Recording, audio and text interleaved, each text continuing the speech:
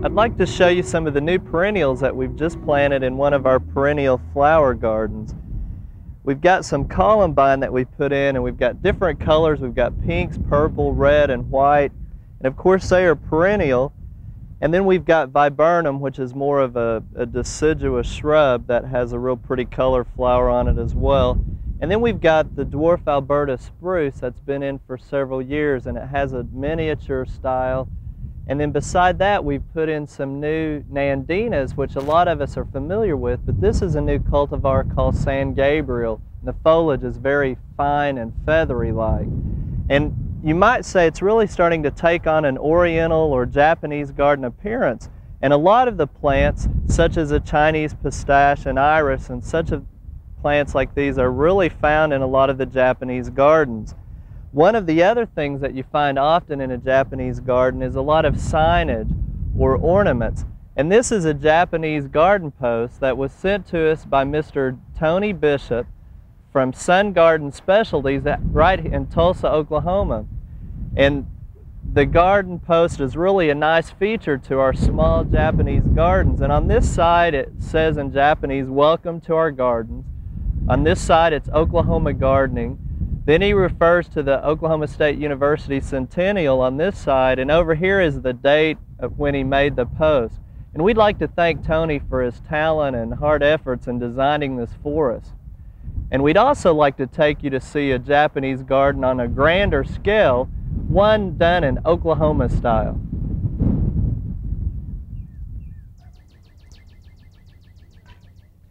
We are at the home of Mr. and Mrs. Larry Jones in Stillwater, Oklahoma. And Larry has turned his backyard into a Japanese garden. And Larry, welcome to Oklahoma Gardening. Hi, Steve. Thank you very much. Appreciate you inviting us out. You're actually a professor here with Oklahoma State University in the... Yes, I am. Which department are you? In electronics and computer technology. Okay. How did a professor in electronics and computers get interested in Japanese gardening? Well, I spent time in Japan in the service, met my wife, and the first time that she took me to a Japanese garden, I fell in love with them and have been tremendously interested in them since that time. Right. Well, I know there are certain components and things that really make up a Japanese garden. And I know a lot of it has to do with ornaments, and I know we hear some chimes in the background too. Is that a big part of the Japanese garden? In most gardens there will be wind chimes that sort of signify the passage of time as they respond to the wind passing through the garden. What about plant material too? What kind of plants would you see in a Japanese garden?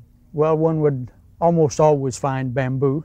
This is sort of central to a Japanese landscape garden.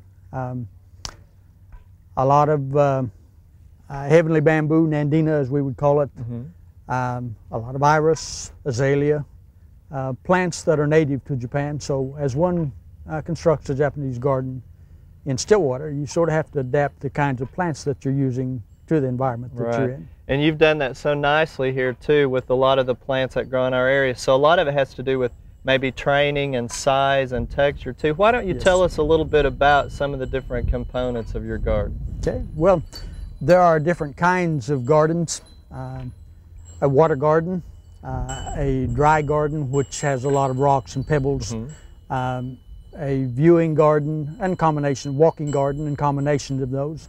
I guess I would have to classify what I've done as a viewing garden that is intended to allow one to sit in the tea house and simply view the garden and enjoy the view. Along with the viewing aspect, it certainly could be considered in part as a water garden with the pond, which was the first thing that I constructed in the garden, connected by the stream and the circulating water. Now I notice you've got some of the water plants in there too. That seems to be very popular in Japanese gardening, as far as the fish and the water plants. Very much so. So you're recycling the water up to the hill and making your little stream there. Any particular plants or areas that are your favorite here? I guess the area around the shishiodoshi, the bamboo piece, is called a shishiodoshi, which literally means deer scare. Okay. It was intended in ancient Japan to clang on the rock as the water flowed into it and upset the balance, to scare deer and wild boar in the park. Well, Larry, do you think you can help us construct one of those at our studio gardens? I don't know how often you've seen our show, but we are inundated with deer damage, so we may have to have you help us construct one of those out there and see if it works. So that's one of your favorite areas. You can see that it works. I have no deer in my backyard. Any other areas, particular plants that you've brought over from Japan or anything like that? The only thing that has actually been brought from Japan was the bamboo piece, the shishiodoshi. Okay. Everything else is native to Oklahoma. Okay. Well, Larry, I understand in July you're going to be moving back to Japan. What will you be doing there? OSU is constructing a campus there, and I will be going as the associate director of that campus and to teach one course along with that responsibility. Well, Larry, this has just been a refreshing visit for us to see how someone can go with a theme and develop it in a small backyard like this, especially in Stillwater, Oklahoma, where it's so windy and have a lot of heavy clays. We appreciate you coming and inviting us out to visit with you, and we'll send you a tape so you can send that and take it with you to Japan and show them how to garden Japanese style in Oklahoma. Thanks again, I will certainly Larry. do so. Appreciate Thank you very much much for coming out.